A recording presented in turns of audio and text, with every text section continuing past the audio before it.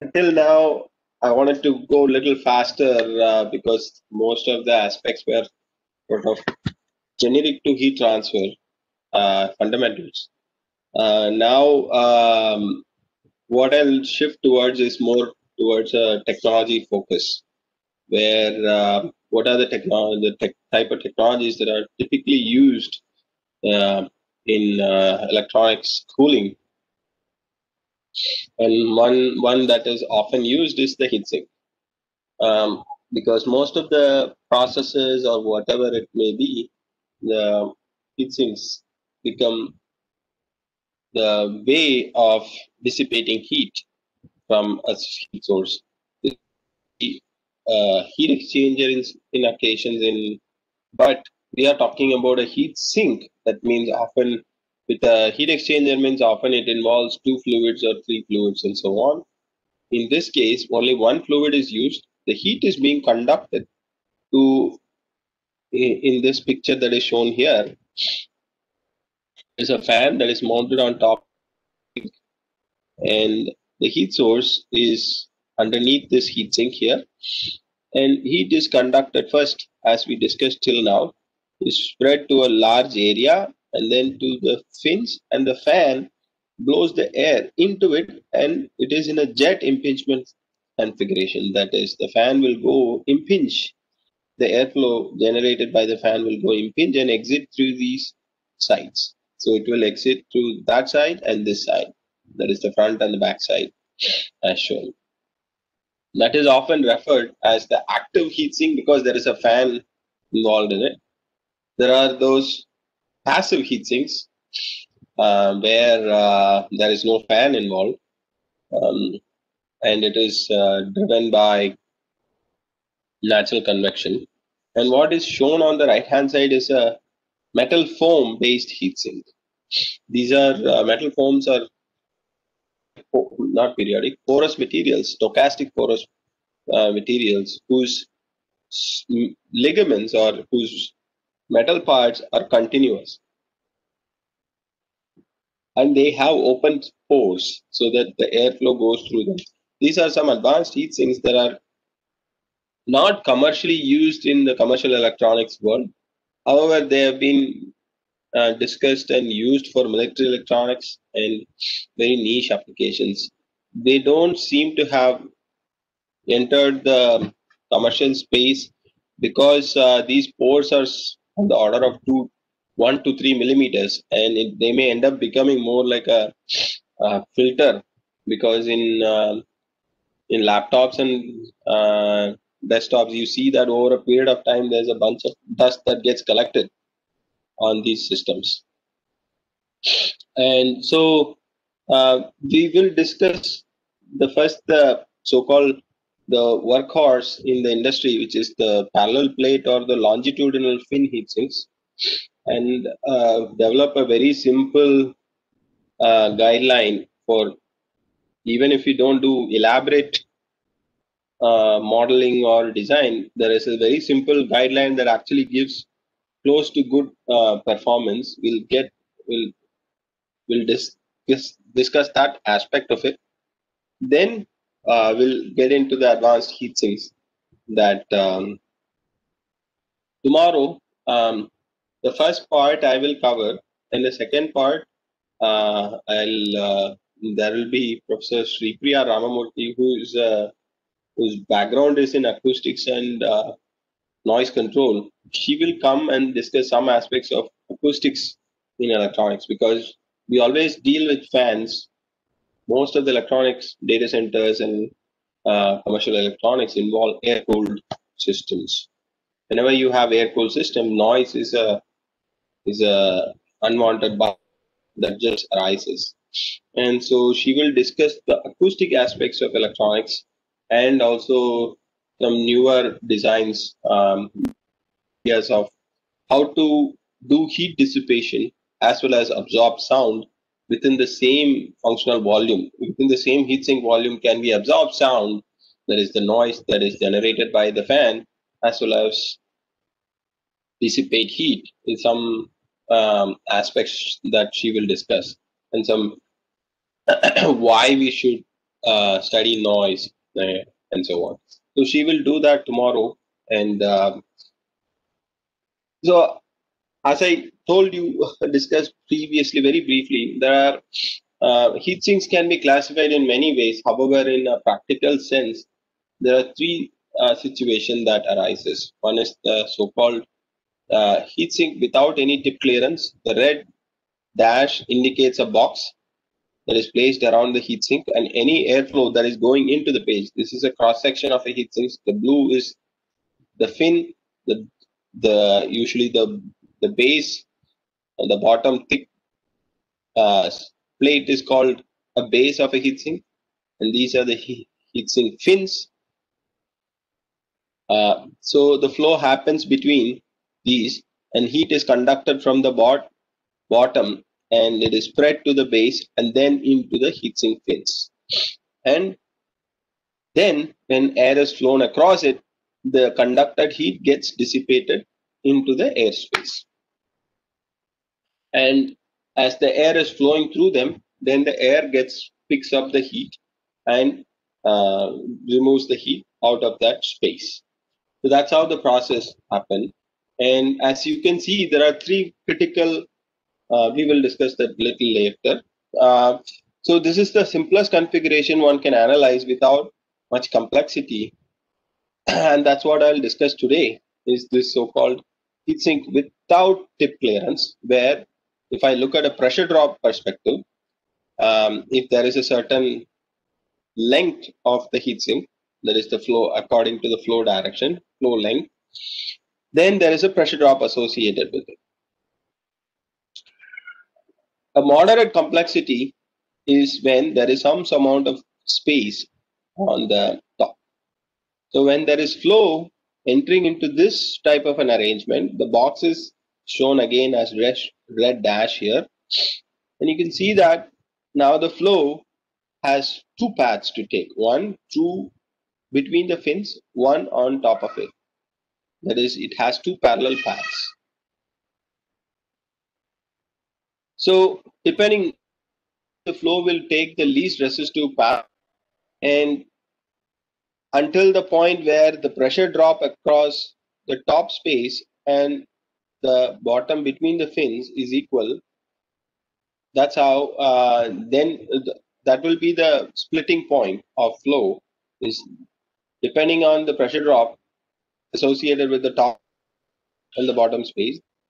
The flow will either bypass the amount of flow that can be determined only by knowing the pressure drop in the top and the bottom. So now we have a arrangement or a situation where one has to understand the impact of that gap that is present over the top of the heatsink.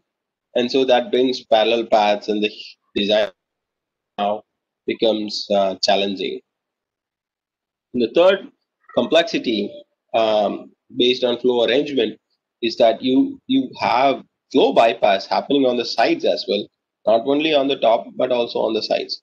This is an extremely challenging situation, and any improvement in heatsink in such a situation is improvement in performance in such a situation is quite difficult because the air can easily bypass. And so one arrangement I'll discuss is that what is shown here is the so-called heatsink thermal resistance. Thermal resistance we describe as the temperature at the bottom as if it was the base temperature being uniform and minus the inlet temperature divided by the power that is dissipated. So that is the thermal resistance that is described here. One second, there's some noise here. I'll just come back.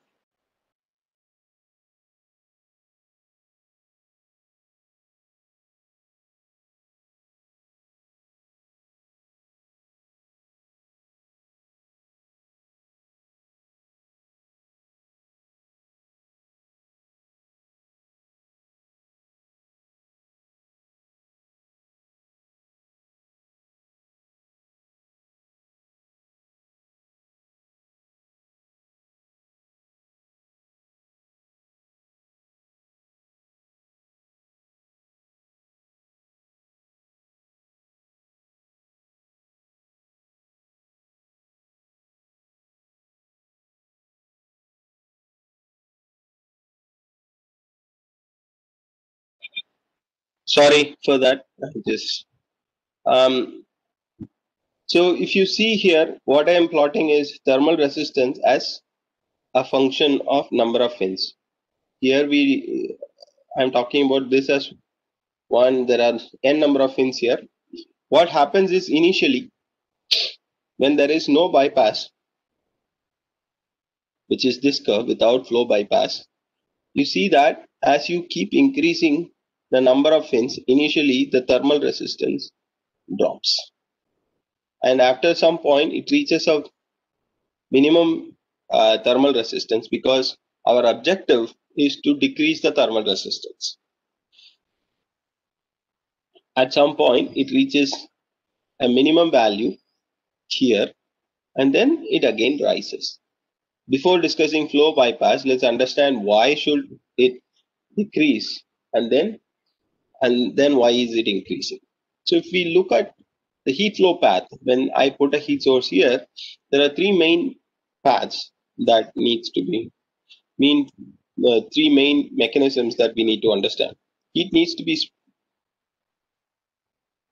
that is my laser pointer.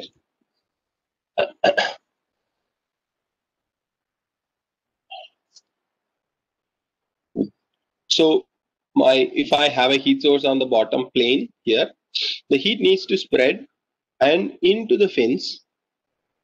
So the conduction resistance is offered by that. So you have spreading resistance and then spreading and then conducting through the fins itself. Then it needs to convect the temperature and dissipate the heat into the airflow stream. So you have conduction and convection. On top of it, depending on the amount of airflow,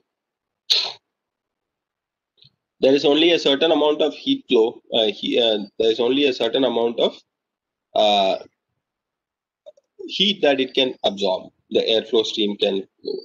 Because the maximum temperature the airflow can attain is the temperature of the metal itself. If I have a uniform temperature, let's say 80-degree fin temperature, somehow magically I have a very high efficiency fin, then my fin temperature, let's assume that it is at 80 degrees C and the base is also at 80 degrees C. Then the airflow temperature, the maximum airflow temperature it can attain, even though it is coming in at 20 degrees C, is that 80 degrees C. So if I have a fan that is generating airflow, when I have less number of fins here, let's say 10 number of fins, that means my pressure drop across these fins is very small. That means I am able to generate more airflow. That means my sensible heat rise, the amount of heat carrying capacity of the airflow is higher. MCP delta T, that is the mass flow times specific heat, times the temperature difference across the flow. That is inlet, outlet minus inlet temperature. So that's the amount of heat the airflow can carry. That's the maximum amount of heat.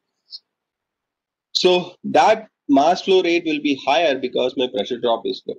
As I start to put, but in this case, when there is fewer number of fins, the amount of surface area is smaller. So my convective heat transfer, HA, the Newton's law of cooling, HA delta T, here the delta is the surface temperature and A is the surface area of the fin. Surface temperature minus the reference temperature could be, let's say it's inlet temperature of that. My convective heat transfer coefficient is not that high because my fins are spaced far apart. So if you assume the Nusselt number for the sake of discussion, Nusselt number is constant. Nusselt number is H times hydraulic diameter by thermal conductivity of the fluid. So the spacing between the fins is larger. That means my hydraulic diameter is larger. So as I put more fins, my hydraulic diameter keeps decreasing. That means my heat transfer coefficient, because my right hand side is constant, my heat transfer coefficient keeps increasing as I add more fins, and also I'm increasing the surface area. As I am adding more fins, However, there is equally the amount of airflow generated by the fan is also going down. At some point, they reach an equilibrium, that is the amount, not an equilibrium, an optimum, where the amount of heat convectively lost to the airstream and the amount of heat carrying capacity of air is also not is also equal. So at that point, you reach a minimum resistance. Beyond, if you add more number of fins, the pressure drop generated is so high that the airflow generated is also high. Now, the amount of heat carrying capacity, even though a convective heat transfer is being increased, amount of heat carrying capacity of the airflow stream is reduced, so the thermal resistance starts to increase again. So on this side, left side of this minima is limited by the convective heat transfer. The right side of this minimum is limited by the sensible heat rise or the heat carrying capacity. So that is without my flow bypass. On the other hand, yes, Excuse me, please. sir. Yeah, So whatever the mechanism that you have described, this is equally true for natural convection as well? it is true. Yeah, okay. Because in the natural convection, the on the right side, there is a increase in the heat thermal resistance that may be because of the blocking of the flow because the fins are very close, You're and right. and there are this hot air is get blocked within these two consecutive fins, and that causes resistance to convection. Am I right, sir? Yeah, so as you put more fins now, natural convective flow is restricted because Restricted. Right. That's sir. Thank you, sir. so now we add a flow bypass. Essentially, a situation that happens here is that now this curve looks very similar to the no flow bypass case, but the minimum resistance for this flow bypass is higher than the minimum resistance without the flow bypass.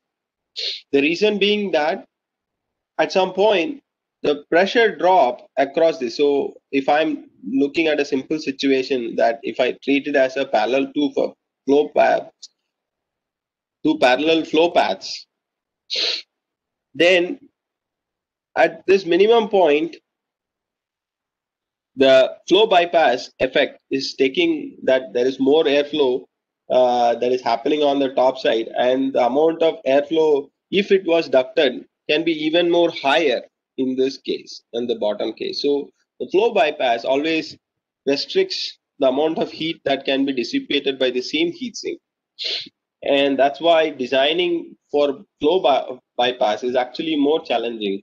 And still there are open-ended questions, even though there are some correlations and others.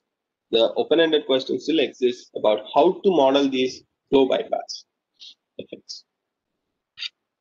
And so that's a very simple parallel plate heat sink. However, you can look at it from pin fin heat sinks, others, and so on and so forth.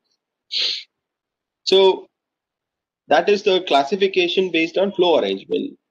But there are innumerable number of classification based on the type and or like this is the longitudinal fins or parallel plate fins. These are the foam based fins. Here again, what you have is this is the heat pipe embedded heat sinks where this bottom surface, bottom plane is placed on top of a heat source or a processor abridged by a thermal interface material. And these are heat pipes. Heat pipes are fairly good conductors of heat, even better than copper if designed well, and they can transport heat uh, more effectively than copper. In this case, there are these heat pipes conducting heat to the top, and where there are parallel plate heat sinks. Many times, what happens in these air cooling enhancement is that treating these longitudinal fins becomes extremely challenging. You will find I've been working in this area for more than now close to 16 years. Treating this parallel plate fins has become an extremely challenging affair.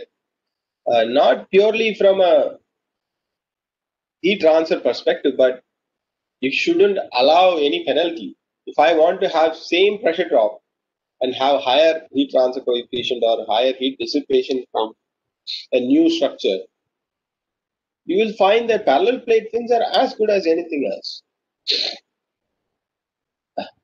And it is a very challenging endeavor to beat the parallel plate fins. Yes, there are people have shown, but it is not like twice or thrice on equal pressure drop basis. You always get 10%, 15%. If you target 50%, 100% improvement, it actually becomes extremely challenging. And I don't think there exists much work in that area. Anyway, coming back to this. Sir, one small question along the longitudinal fins. If you split up, so there is one longitudinal fin which is you can see it's a rectangular one.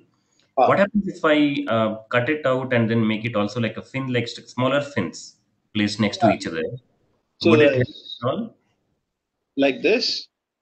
Yes, yes, correct, yes. Yeah, so what happens here is the situation that now your boundary layer sort of grows from the surface and it gets disrupted and it again starts. Anytime you do that, there is always an associated pressure drop penalty as well. The pressure drop also increases.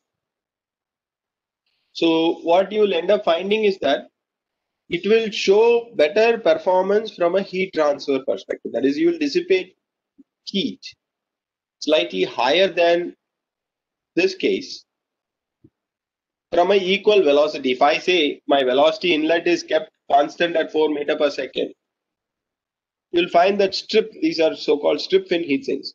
They will tend to have slightly higher, or this is the so-called offset strip fin. This is inline. You're not changing. In occasions, they smooth this in a staggering fashion. You'll find that for 4 meter per second, for this case, it will be better. However, if I fix the pressure drop, let's say 15 or 20 pascals or 50 pascals, I'll find that this actually ends up being better. So it depends on whether you are accepting that penalty, the slight increase in penalty for higher heat transfer.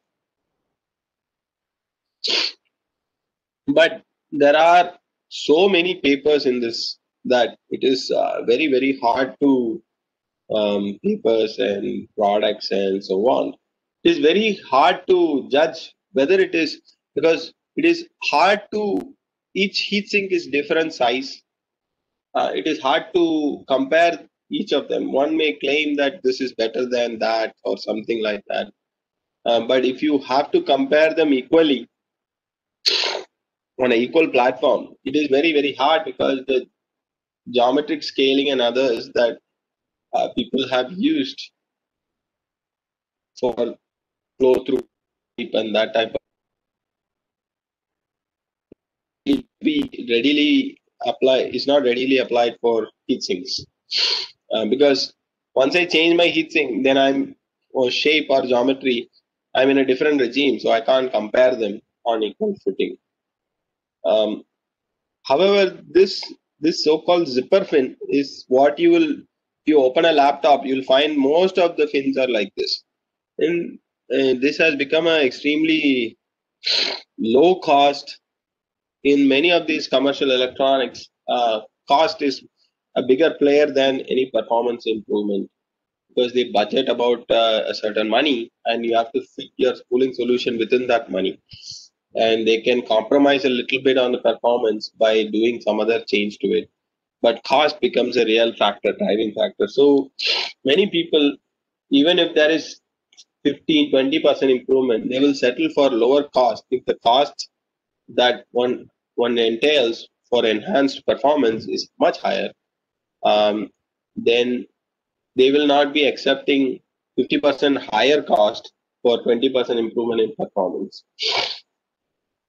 So that's why these parallel plate fins have become the real workhorse. In many, you will see desktop, laptop, servers, you'll find that they tend to have even the so-called heat pipe embedded fins. These are parallel plate fins, as you can see. They are this planes. Again, now you can classify these heat sink based on flow structures. Either they can be laminar or turbulent. Here's a flow over a cylinder. You can see some complex flow structures. As Dr. Rajat pointed out, if I have a strip fin, what ends up happening is that the boundary layer or the flow gets separated and it creates some kind of wave or wake, essentially not wave, and impinges on the next, and that influences the previous as well. And that type of thing can be observed here. There's a flow visualization with water, not with air, but it is equally valid. Is that if you may have heard that in internal flow situation around 2000 Reynolds number, you start to see turbulent flow, but transition to turbulence happens in these fins little earlier than 2000 because of this influence effect. You can see at 750, the flow is fairly laminar. That is, it's going straight path. There is no. However, at around 1000, now you start to see these small wake effects, and they start to mix. And around 1800, now you start to see much more effect of these disturbances, and you actually are in even about 1000 Reynolds number. It actually is in the turbulent regime for these cases. So there are many options in terms of how to classify this. So it is better not to get too carried away by the classification and putting a structure around it. Heat transfer coefficient, I've already talked, so I'll skip that. How do I model? Because parallel plate heat sinks or the longitudinal fin heat sinks are one of the workhorses. People have developed a lot of correlations and very simple modeling procedures. One of the simplest way is the so-called first order model, where you develop a friction factor correlation as a function of developing flows here. So there are two pressure drops that are associated with the heat sinks. One is the so-called core pressure drop, that is pressure drop associated by because of the flow friction happening when the flow is going through the fins. And the second, because the flow from a larger area is constricted to go through the fins. That is called loss, entry loss. And similar exit loss happens where the flow from a smaller channel between the fins is expanded to a larger duct. So that's the inlet and exit pressure drop. They are all characterized by this equation. Very simple. This F apparent is the friction factor, apparent friction factor, and IX is the developing flow situation here. So this, when as you can see, this 23.73 is fully developed flow limit. So always in heat transfer, there is this fanning friction factor and Darcy friction factor. So it has to be careful with. There is a multiplying factor called 4 here, and so this 23.7366 is the parallel plate limit at fully developed flow conditions. But when there is developing flows, then this X plus needs to be calculated. X plus is nothing but it's the inverse of Greit's number. It is given here. Length, that is the length. Hydraulic diameter. Hydraulic diameter is based on the spacing between the fins. Essentially, you will have 2 times WC times HC divided by WC plus HC. That's the hydraulic diameter. And this is the so-called inlet. This K inlet is the loss coefficient for the entry loss. K exit is the loss coefficient for exit losses. And this is actually I've used it and I've verified it experimentally as well. It works very well. is within 15% accuracy of experiments. So as far as very simple calculation goes, this relationship can be used if the flow conditions are correct. On the other hand, there is a huge confusion with this parallel flame heatsink model from a first order perspective. The resistance, as I discussed to you, is the base temperature, that will be the heatsink temperature, heatsink base temperature at the bottom plane minus inlet air temperature divided by the amount of power or heat dissipated by the heatsink. That is the thermal resistance of a heatsink. And there are really bad models out there in the literature, and there are they are to be carefully looked up before some well-known people who have worked in this area for more than 40-50 years also have done this mistake of using wrong models, because some student may have done it. However, there is something called this convective resistance model. What it is given by this relationship, which is 1 by heat transfer coefficient. Again, the confusion of what heat transfer coefficient needs to be carefully looked at. A effective is the effective surface area of the heatsink. This, what it does is that this model is called convective resistance model. But this model, as you can see, is going to give um, a, a perspective that as long as you keep increasing your mass flow rate, this heat transfer coefficient will keep increasing. That means this resistance will always drop with increasing mass flow rate. That will be the trend predicted by this equation. However, as I described to you, when the pins become much closer and closer, the effect of amount of heat that can be carried by the heatsink airflow reduces. So that mass flow sensible heat rise is not captured by this model. So that is a problem with this. And there are models that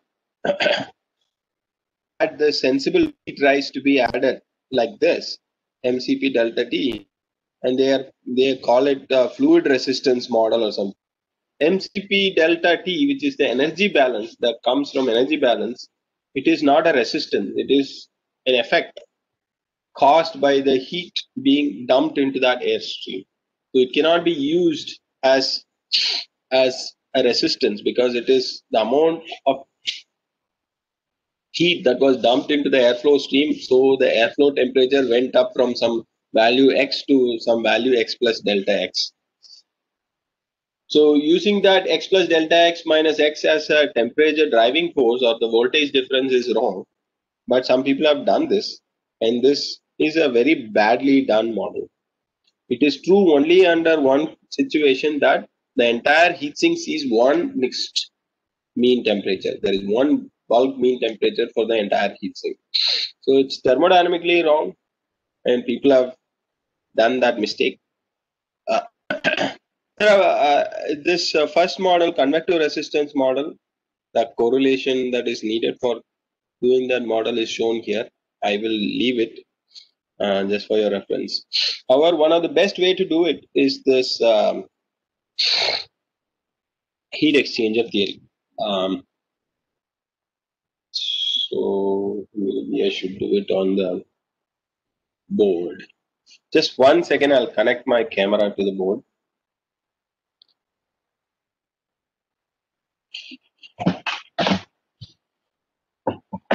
Oops.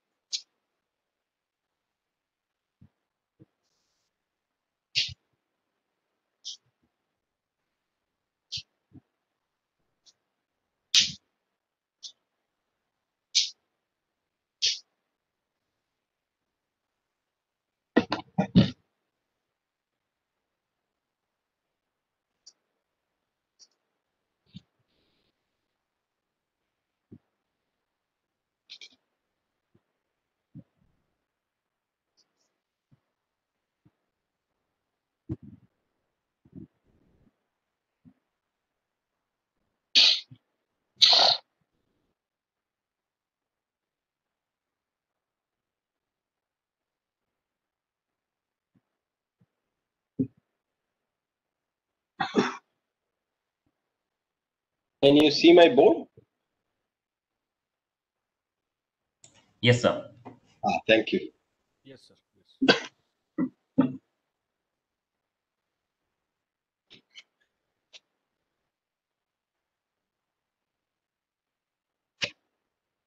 So if I have a heat sink,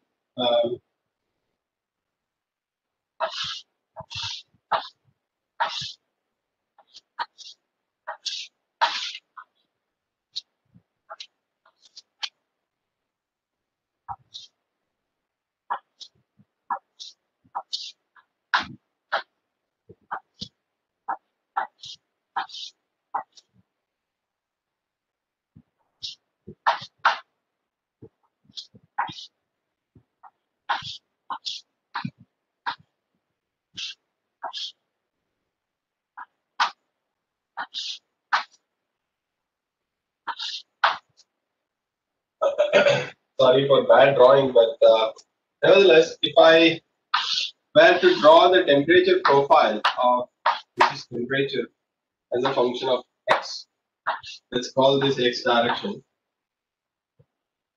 I find that my temperature of the solid fin will look something like this.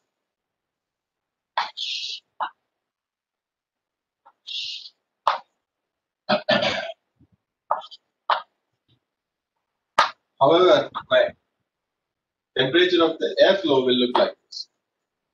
That means the airflow will see a large temperature rise compared to the solid fin.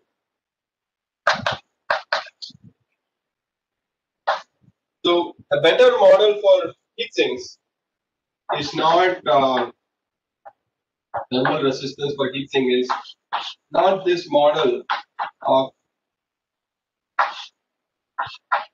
this is valid only when the fins are far apart that one can treat it as if they were the density of fins is not high. When you get into higher density fins, then one has to do what is called the heat exchanger theory. One has to make use of the heat exchanger theory and describe the heat sink resistance as 1 by m dot Cp times epsilon. Epsilon is the effectiveness. And effectiveness of a single stream heat sink, as we all know, effectiveness is defined as Q max by Q actual. Because we have only one fluid that is going through this, we have m dot Cp times temperature of air at the outlet minus temperature of air at inlet divided by m dot, the Q max is usually m dot Cp times the base temperature, the maximum temperature, which is the surface temperature of the solid minus P air in.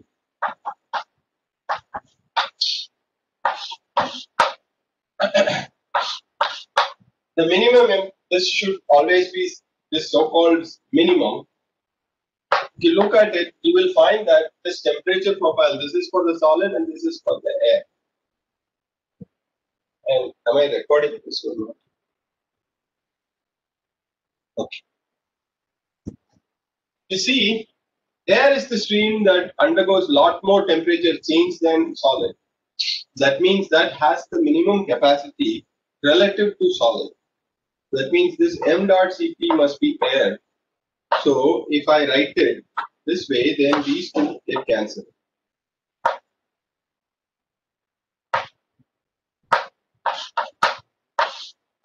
So my effectiveness is nothing but P air outlet minus P air in divided by T surface minus P air in. However, we know the resistance of heat sink I had described to you earlier as P surface minus P inlet or P air inlet divided by the amount of power or heat that was dissipated by the sink. This is the top is the voltage difference, which is the driving force, and Q is the current. you can see that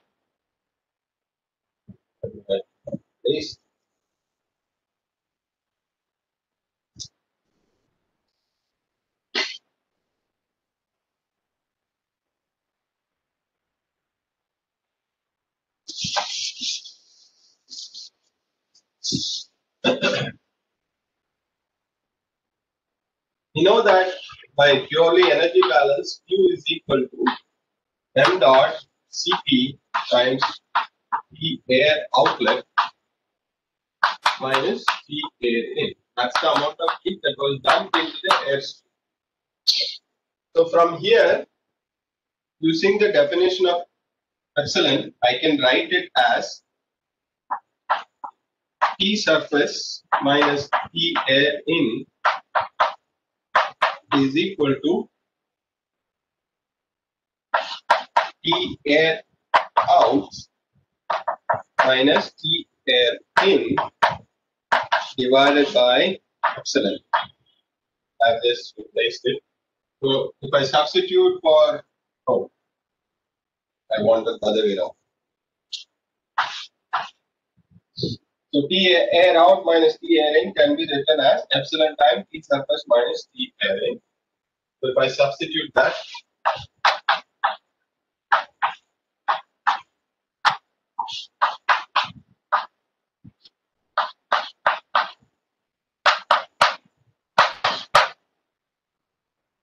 so now I can define R as P surface minus P air in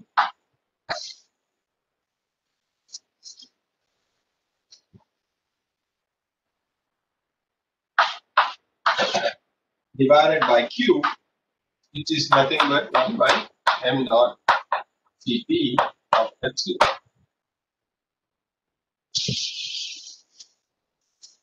So this is the accurate model for heat sinks because one can also obtain from this expression, one can also obtain the expression of the so-called convective heat transfer, which is convective resistance model, which is this. From the heat exchanger theory, we can write for a single stream heat exchangers, epsilon is equal to 1 minus exponential of minus NTU.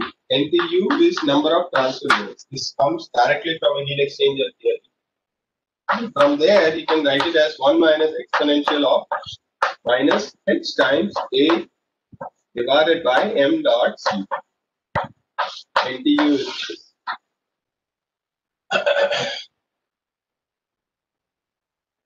So, using Taylor series expansion of exponential of minus x is nothing but 1 minus x plus x squared by 2 factorial and so on. So just using the linear terms, if I substitute that, this is a Taylor series expansion. Epsilon is nothing but 1 minus of minus 1 plus HA by m dot C for P, ignoring all the higher order terms. So epsilon is written as m dot C. So I go substitute it here in the resistance model. So I'll have 1 by HAS by MC. The J get cancelled and I get 1 by. So what this is saying is that only at very low limits of this NTU that this convective resistance model works. Whenever the NTU starts to become larger and larger, this convective resistance model doesn't work. So for heat purposes, it is always better to use this, even though you will find that very common micro channels, this, that, most people use this model, which is wrong. It is absolutely wrong, and one should be very careful because the same idea of heat sink, that where air is going through this heat sink, is equally valid for water flowing through a micro channel. It doesn't matter. And so most of the literature is full of these type of models, or there's this new one that is 1 by m dot. This is even worse because that is thermodynamically wrong. So I just thought it is probably better to just this on board rather than through slides. So I'll come back to my slides now.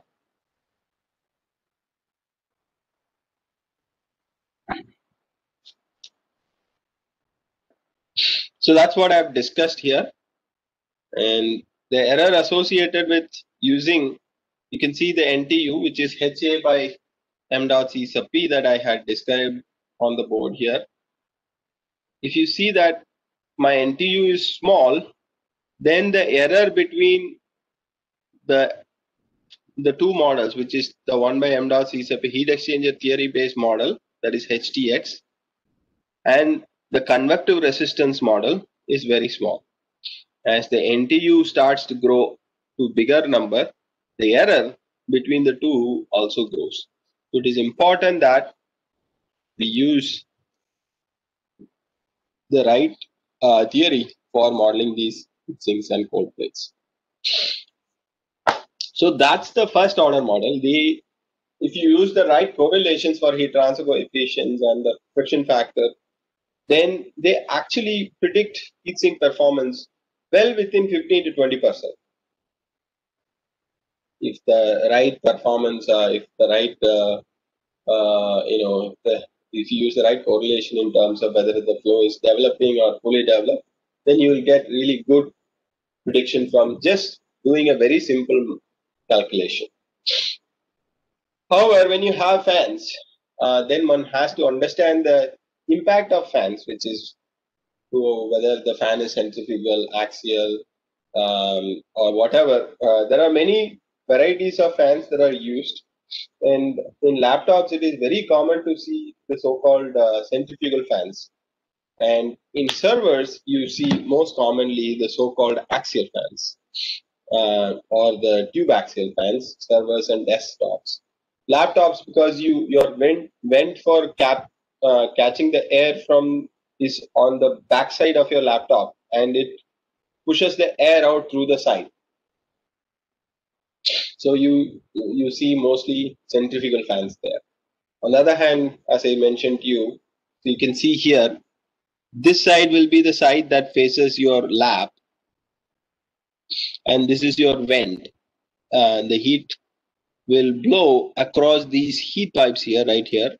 There will be a heat sink underneath this board, and it pushes it out through this vent. This is your vent of a laptop. This is a tube axial fan that is often used for your servers and desktops. So one has to understand this. I've already described to you the fan curve, so I won't spend the time again. However, fan selection is a very critical parameter. And as you may notice that whenever you start a computer, the fan makes a lot of noise. And the reason for that is that one of the simplest way, because in many, especially in India, we have very dusty. Mumbai is so dusty sometimes I don't understand where the dust is being generated. However, these dust gets collected into our heat sinks and fans, and some of them look like this. The reason for whenever you start the laptop, the fan makes a lot of noise. That is because they tend to spin the opposite direction that they typically do. That is to push some of the deposited particles out. That's why you see it is spinning in the polarity is changed at the beginning to push any of the dust that was collected over a period of time out of the laptop system. So that is and then only after that it changes its direction and starts to pull air back into the system. So that is used to sort of prevent or reduce the amount of dust collected over a period of time.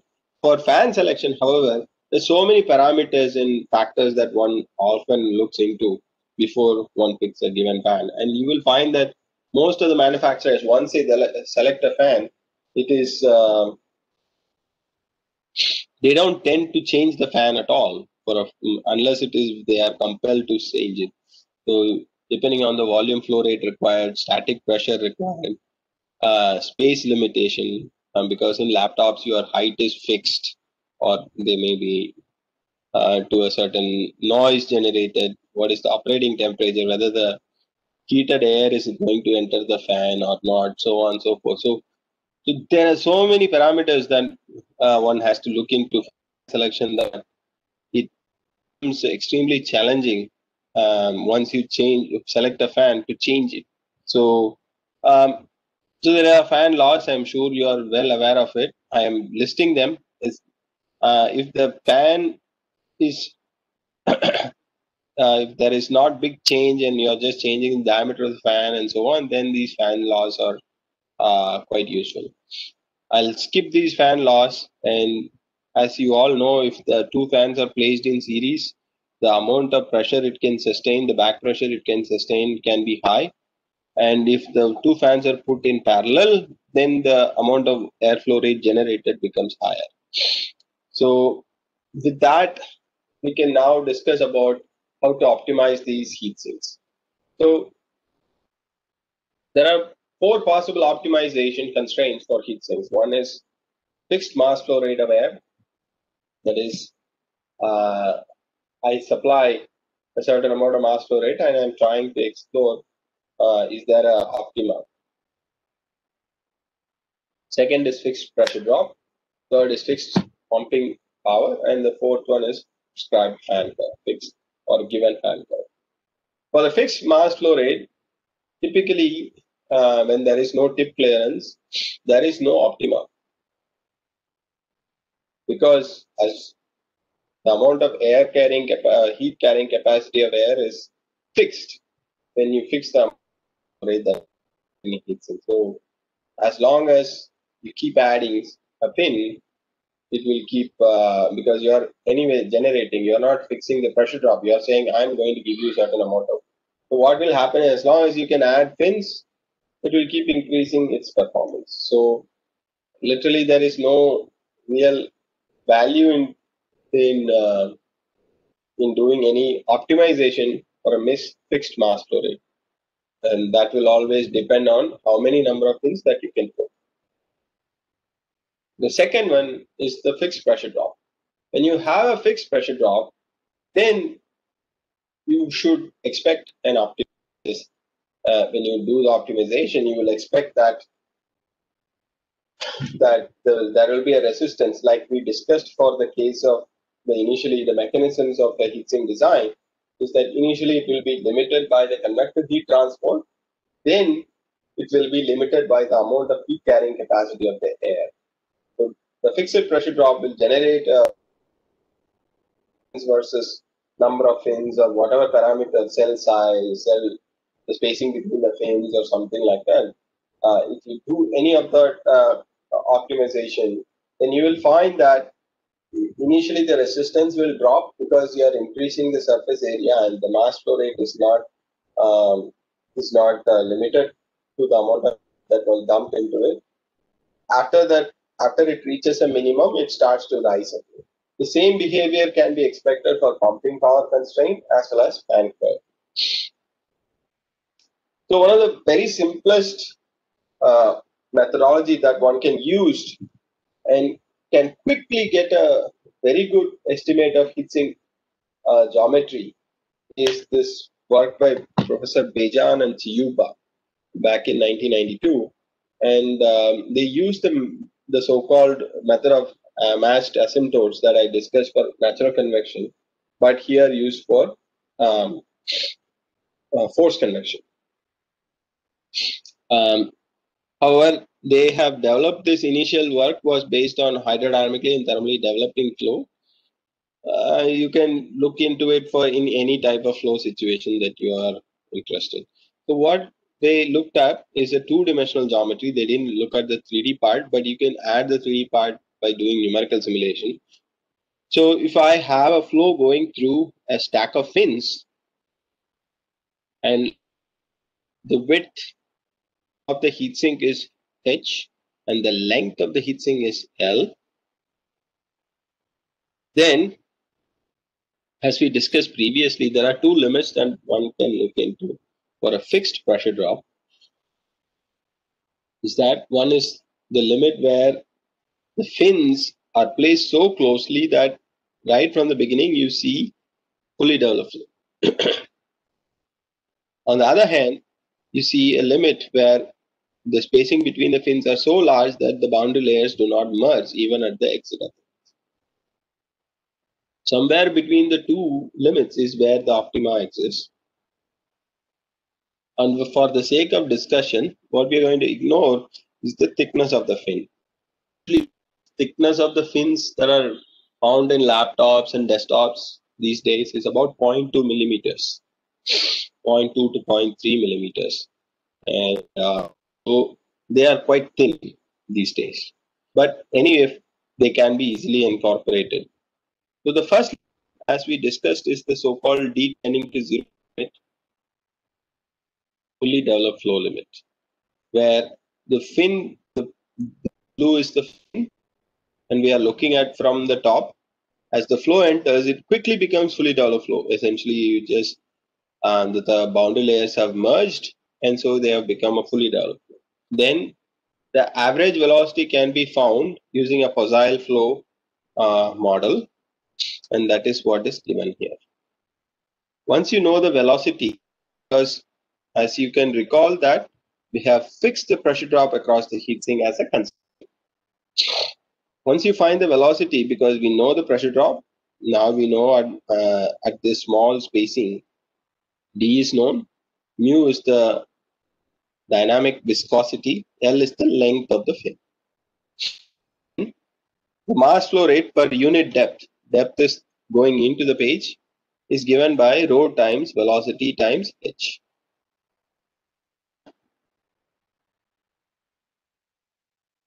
This h.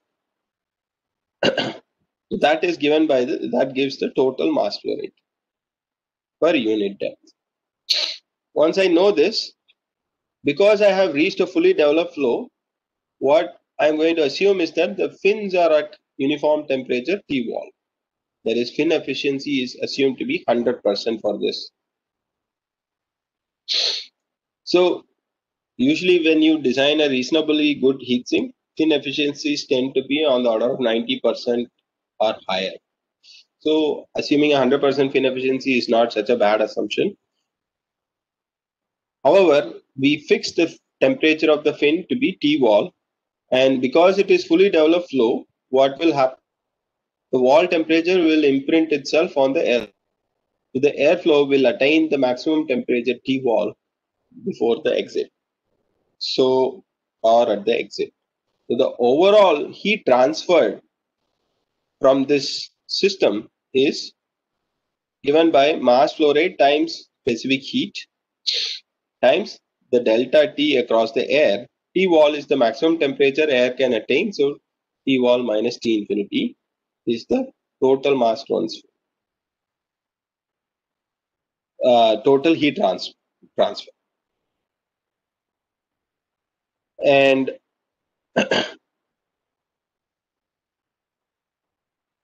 that is one limit.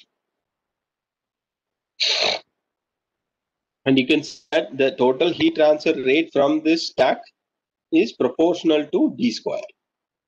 That is the spacing between the two fins. The other limit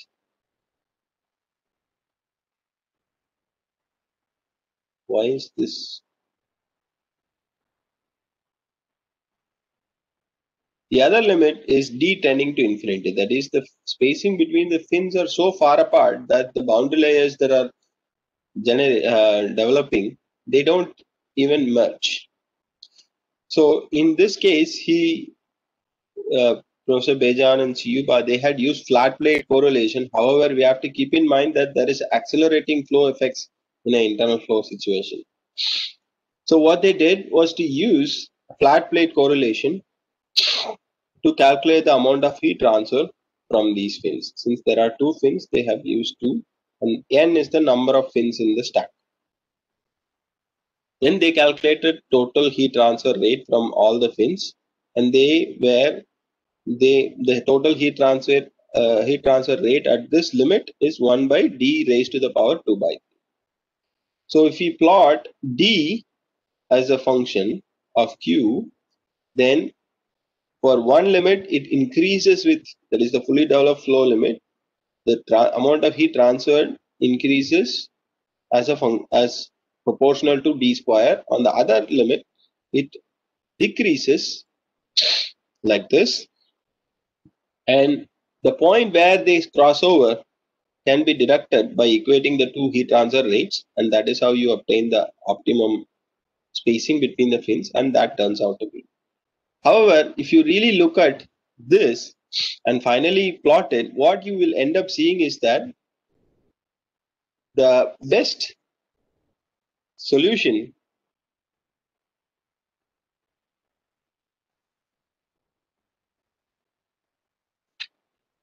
is what the final outcome comes from this whole discussion is that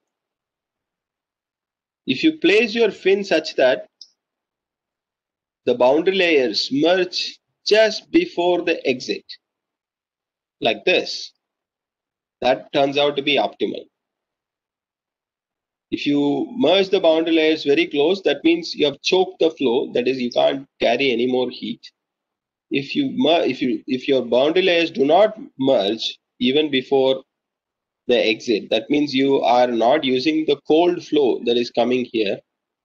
So a situation where the boundary layers merge just before the exit of the heat sink is the optimal spacing between the fins. That's what emerged out of this discussion, and it makes intuitively correct. So this is a very good starting point for any of the parallel plate heatsink models that one starts with, is to keep the spacing as as equivalent to the thermal development length of that. So one puts that, then for a fixed pressure drop, you really see a performance improvement without doing a lot of calculations or doing numerical modeling. So that was one of the important outcomes, and I have used it, and many of my friends, and they always find it very good point. And once you get the starting guess correctly, then the number of iterations to get to the final design becomes much simpler. Anyway, so that parallel plate design is quite, and can be used for heat exchangers and others as well. So if you look at manufacturing perspective, because heat sinks typically are manufactured by many methods. The most common ones are the extrusion processes, the die casting, and the so-called folding and bonding, this type, where they fold the fins like this, or they have extruded fins like these, and they get bonded. So this is a method. This folding and bonding method is the most commonly used method these days for they don't do this type of folding, but instead a C-type fin. So they make a lot of C-type, and then they just bond it to a base plate. So depending on the manufacturing process, you may or may not be able to achieve all the fin, the spacings and so on. So one has to, when you're designing heatsink, one has to keep in mind the design for manufacturing in mind to actually ensure that the heatsink design that you have come up with can be manufactured. For example, in an extrusion case, there are certain limits of what needs to be the delta or the thickness of the fin itself. What can be the height of the fin to spacing between the fins, the aspect ratio should be. So these are limited by the processes themselves. For extrusion, the fin thickness cannot be less than 1 mm. For the height aspect ratio, the height of the fin to spacing between the fins cannot be more than this 8:1. Similarly, the spacing between the fins needs to be at least 6.6 millimeters, so on and so forth. So now there are many of these things, and so when you draw a thermal resistance versus fin density, number of fins per centimeter, you will find that there are very few modern manufacturing processes like bonded fin technology and the skived fin technology are the very few fins that can give you very high density. So that's why you find that most of the currently existing fins in the laptops and desktops are tend to be this folded fin technology that can even go to higher fin densities. But one has to keep in mind the manufacturing to ensure that the design becomes realizable. And that's why I discussed this very briefly.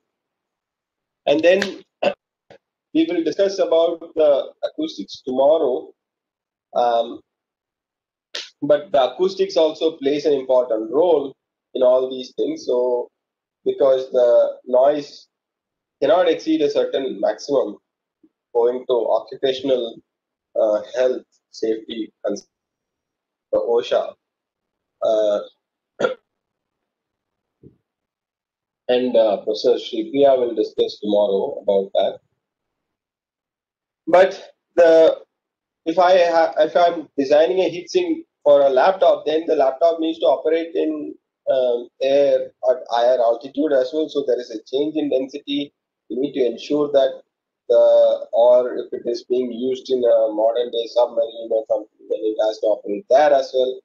So this heatsink has to keep in mind the altitude effect as well and the factor that needs to be um, there are some very simple factors that people have come up with.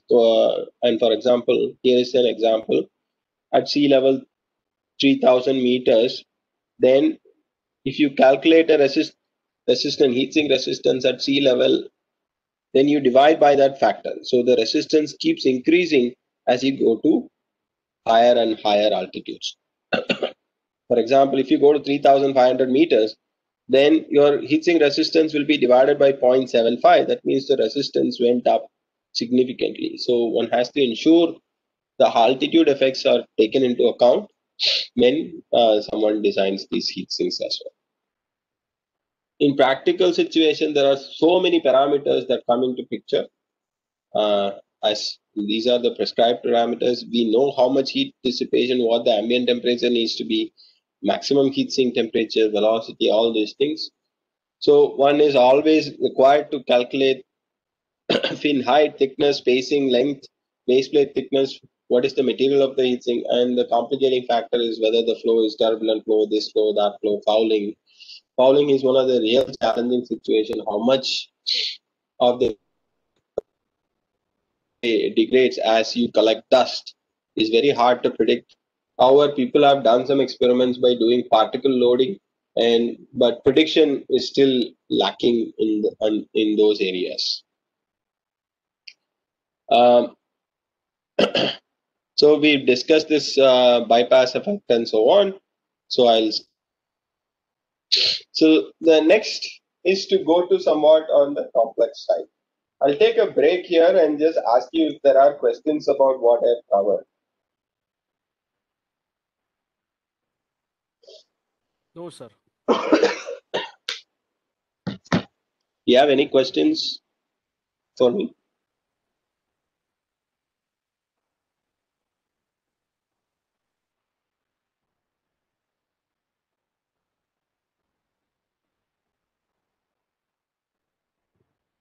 I'm assuming none. So I will proceed, and there's about only 20 minutes. I'll spend a few minutes on this. Oh, thank you. I will spend a few minutes on the advanced complex structured heat sinks and maybe pick up more on the details in the next tomorrow, essentially. So once you get out of this parallel plate heatsink domain, there are innumerable number of designs as we discussed. There are so many options, so many people have investigated this area. Some of these pictures are some of my own work that you can enhance heat transfer in a number of ways using heat pipes. Here the challenge is the vertical space is quite high, that the fin conduction in the vertically by using thick fins is avoided by using these heat pipes, for example. And the heat pipes carry the heat all the way to the top, and you put so many parallel plate fins to dissipate the heat. So then here are some micro honeycomb type heat sinks. These are the foam heat sinks. Then these are honeycomb type structures where we have increased the surface area. But once you have a lot of surface area, and if you don't have these so-called slots that are shown here, if it is all closed ducts, array of ducts, then what happens is the duct that is closer to the heater, which is on the bottom, the closer to the heater gets hotter. The air gets hotter there, and these ducts are much cooler. So in order to allow some amount of mixing, these vertical slots have been inserted. And then you can do periodic foam mixing, and these are called SWOT structures or heat sinks, where we try to do what is called, we trigger instabilities in the heat sinks. I will discuss that in little bit more detail in the by probably tomorrow. And where we try to make use of instabilities. We know that laminar flow has pressure drop compared to turbulent flow. However, turbulent flow has higher heat transfer coefficient. Of course, it has higher heat pressure drop as well. So the idea here is to make use of instabilities, flow instabilities, and this is one of those flow instabilities to obtain very close to turbulent heat transfer rates, but keeping close to the laminar flow rate. So we induce what is called flow unsteadiness. We sustain flow unsteadiness. Self-sustained oscillations is what is done here. And those flow unsteadiness essentially keeps the flow regime close to the laminar range. And even though there is a minor penalty of pressure drop increase, the performance, the heat transfer performance increases by 3 to 4 times. This is one of those methods by which people have shown that one can obtain 3 to 4 times improvement in heat transfer. 4 times, not 4%. 4 times increase in heat transfer, and we'll discuss that.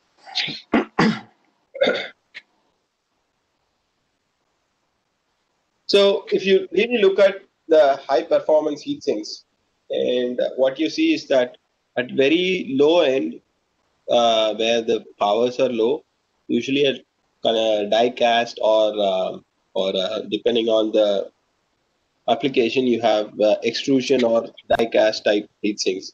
And as power increases, then the bonded fins, folded fins, then the so-called thermosiphons or vapor chamber attached heat sinks, and water-cooled plates come into picture. So we will discuss some of these aspects here. So what is the real challenge in this? Is that we all know that heat dissipation increases with surface area. The same surface area is responsible for fluid frictional loss as well. So if you increase one thing, the other guy goes up. So the challenge is how to improve heat dissipation by not increasing the fluid frictional losses is the real question that we are trying to address. And why should we do this is because if I look at a processor thermal budget, they usually call it a thermal budget because the temperature of the die minus ambient divided by the total power dissipated by die can be split into these parts. This is the so-called package part that we don't have access to, but what we have access to is the thermal interface material 2 and heat sink design. These, you can see that 42% of the overall thermal resistance is contributed by the heat sink alone. So improving even a good 10% of this means a tremendous improvement in the performance. And is there a general principle? there is no general principle that allows us to tell, how to design a heat sink from so that pressure drop can be reduced while increasing the heat transfer. One such thing is Reynolds analogy, and recently there is some new analogy has come up, which is the Leveck analogy. This Reynolds analogy, often in our classes we teach as if it is we use the flat plate and we say that uh, what it is actually uh, it is it's an anonymous case. In the case of a flow over a flat plate, laminar flow over a flat plate case, it's uh, um, it is some sort of a serendipity that it worked for that case because the pressure gradient for a flow over a flat plate case is small. Reynolds analogy in reality is valid only for mixed turbulent flows. What it says is that effective turbulent eddy viscosity is equal to the eddy diffusivity. That's all it says. That is, the turbulent Prandtl number is 1. That's what the Reynolds analogy says. However, we tend to teach as if it is equally valid for any flow situation because we make use of the flat plate case. So, without going into the details, it is, as I've stated here, Reynolds analogy is anomalously valid for laminar flat plate case because the pressure gradient is lower there. So Reynolds analogy, what it does is that gives you a relationship between the coefficient of friction and the Stanton number or Nusselt number, however you want to write it. So essentially knowing pressure drop means you can predict heat transfer. That's what it means. That if I know my pressure drop, then I can predict heat transfer. So if I reduce my pressure drop, then I can reduce my heat transfer. So knowing one thing predicts the other. So Reynolds analogy sort of tells you what best you can do for a given situation. There is something new that is coming up, which is the Leveck analogy. However, I won't get into that. So you can use this to sort of get it. But this doesn't tell me how to design my heat sinks and so on.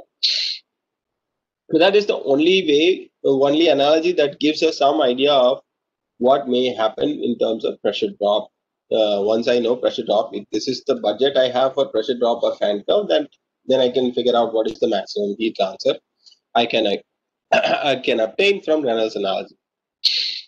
So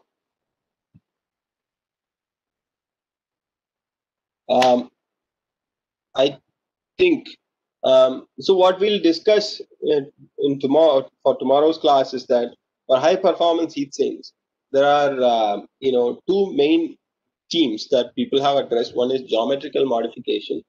The other one is flow modulation. That is, the inlet flow is modulated or it is given some oscillatory signal so that the heat transfer performance is improved. So in the next tomorrow's class, I'll discuss the array of ducts as a way of improving heat transfer, porous media as another way of improving heat transfer, and the so-called laminar flow instabilities as the third way. I'll stop at this point because it just starts to get to the details and pick it up tomorrow. If you have any questions, I'll be glad to. How we handle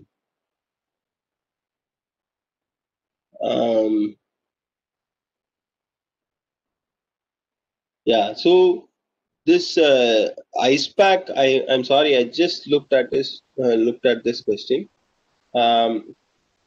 This ice pack does have turbulent flow models. What I'll do is I'll bring up ice pack again tomorrow, and I will show an example of how to build a PCB there.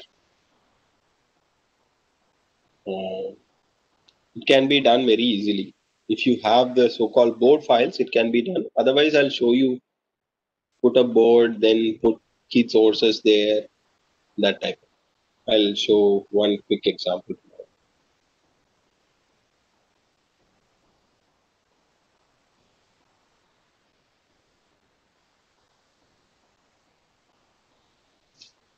Um, is there a If there is no other questions, I have shared this link. I'll send it through Moodle as well. I will upload. I have just put one lecture there. I will upload other lectures as well and share them across through that link.